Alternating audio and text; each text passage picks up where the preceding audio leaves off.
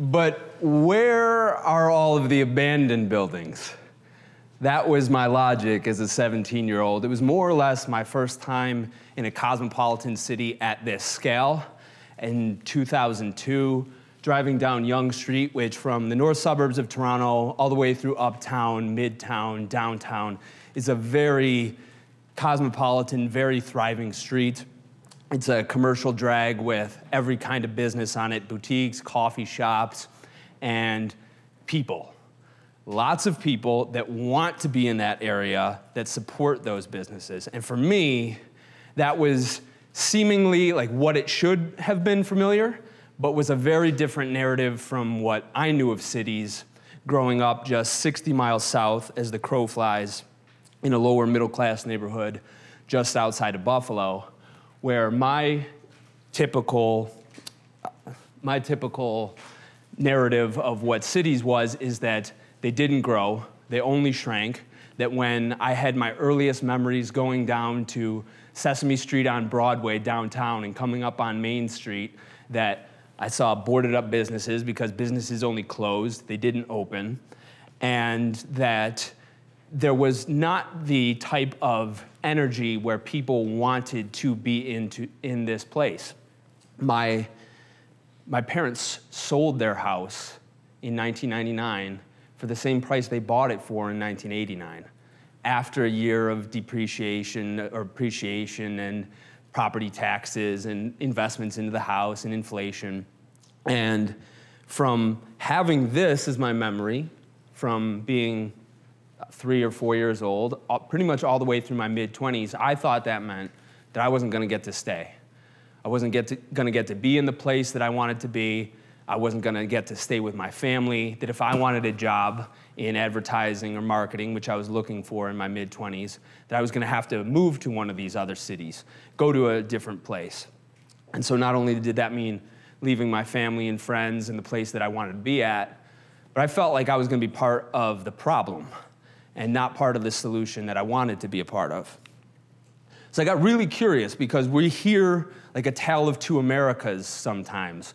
One that's largely coastal and cosmopolitan, one that's largely interior and poor. And while this doesn't get into all of the geopolitical, I just wanted to take a look at what's going on in these two different groups. And these two different groups that I chose are somewhat random. I could have picked smaller towns and cities. I could have picked faster growing cities like Austin and Denver and Dallas. But I chose to pick sort of like the 7 cities that we kind of know as established, expensive cosmopolitan cities of North America, and the 7 main cities that we think of when we think of the Rust Belt. Now, maybe not everybody uses the term Rust Belt, but I do. I lived there my whole life, and I use it affectionately. And I wanted to know what was going on in these two different groups because they each have at least one pretty big problem that is very different from the other, and I wanted to see if they could solve each other. Because if you live in any of our expensive cities, or you've talked to your Lyft driver the last time that you were there, they will tell you that the common woman and man cannot afford to live in these places. The average price of a home is more than $750,000.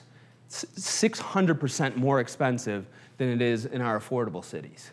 The median price of rent in these cities is $2,700 a month, $3,400 a month in New York City, $3,800 a month in San Francisco.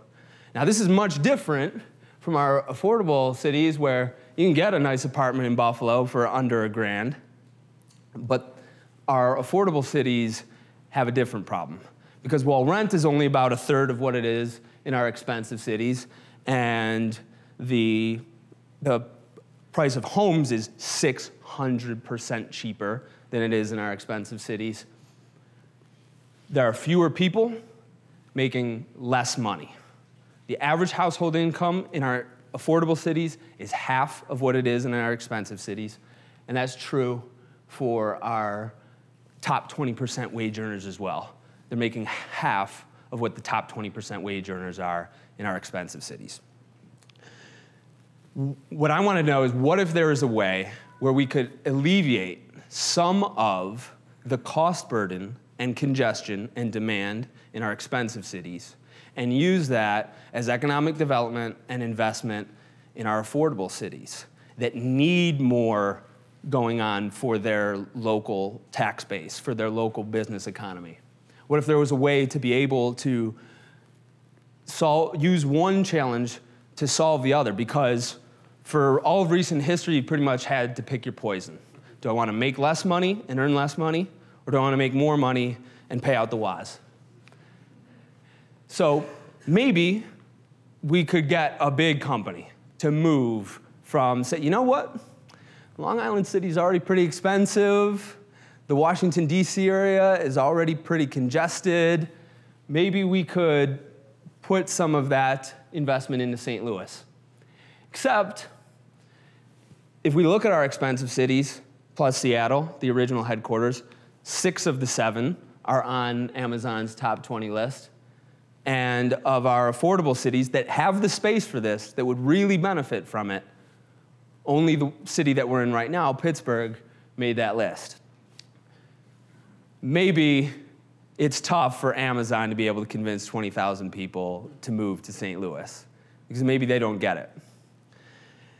A lot of these solutions have been top-down, and we can see that a lot of these large-scale solutions, that at best, they're having mixed results because they haven't overturned the overall trend. The overall trend is that our expensive cities are getting more expensive, and they're still growing really quickly, 11% from 2010 to 2017. And our affordable cities are still shrinking. Things look way better here in Pittsburgh and Buffalo and Cleveland than they did 20 years ago. But the fact is that the net population of almost all of these cities is still declining, albeit at a much slower rate than the double-digit decreases that they were seeing for about half a century. So if Amazon hasn't done it yet, or if rent control, or if public-private partnerships that give a ton of economic incentives to big companies hasn't worked yet, or at best has had mixed results, what could be a solution that we could scale, but didn't necessarily have to scale? Well, at this time, we are seeing one of the biggest revolutions ever in the history of how human beings earn their livelihood. Through all of human history, we have had to live where we work. The fisherman lives by the sea, farmer lives by the field, the factory worker lives in an urban area where they can easily be hauled in and out every day to go to the factory.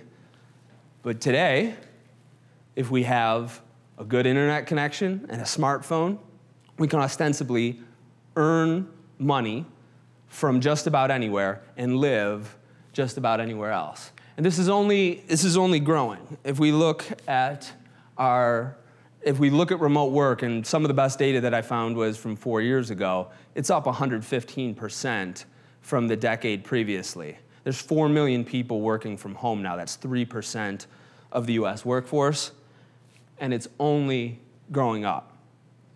So while it would be great if a major company would say, most of our employees are cost burdened here, maybe there's other places that have the infrastructure that could really benefit from this, but one person can say, you know what? I want to make San Francisco money and buy a mansion in Detroit on auction for $1,000. One person can start a software as a service product. One person can start a marketing firm that specializes in one vertical. One person can negotiate a remote work job from their current employer. One person can apply for a remote work position instead of having to relocate. And one person can develop an e-commerce platform so that they're selling to the entire world and their money comes into their city from their entire world, as opposed to the 5-mile radius that they're selling to right now. And I know that, and if they want to, they can even come to an amazing, gorgeous, northeast city that I've never been to, by the way. I've never been to Pittsburgh before this weekend.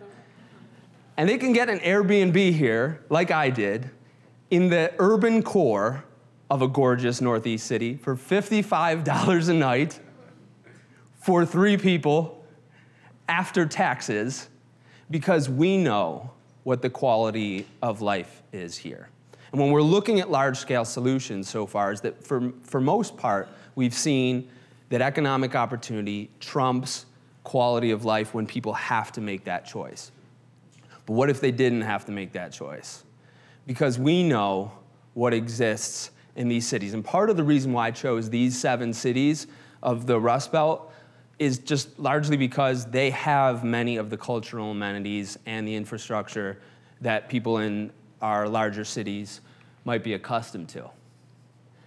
And I know that this is all possible because I never got that marketing or advertising job. I couldn't. So I started my own company. And it's a marketing firm that specializes in one vertical. And we charge a price premium because we're specialized in one expertise. And because our clients come from Seattle and San Francisco and Toronto and New York and New Jersey and Connecticut and Dallas and many other places. And our expensive city clients don't get the Buffalo discount. Didn't have to choose between a good career or a pay cut or the livability or the mobility that another city might have to offer. For the first time in human history, we can have our cake and eat it too. And I didn't have to leave my family either. I didn't have to leave my friends. And I got to be a part of the solution that I always wanted to be a part of. Because instead of competing for those few scarce jobs or that tiny little piece of the pie with every other little advertising agency in my small city, I'm not taking that away from anybody else now. I'm bringing money in. This opportunity to import money, to escape being cost burdened, to alleviate the congestion of large cities, and to invest in the economic development of the cities that have the infrastructure and the bones and the appeal that we love so much, is available to us now at a solution that can scale for as many people as want to, but doesn't have to scale, isn't dependent on anything else. This is available to all of us and to these places now because remote work gave us and them the economic opportunity that nobody else did.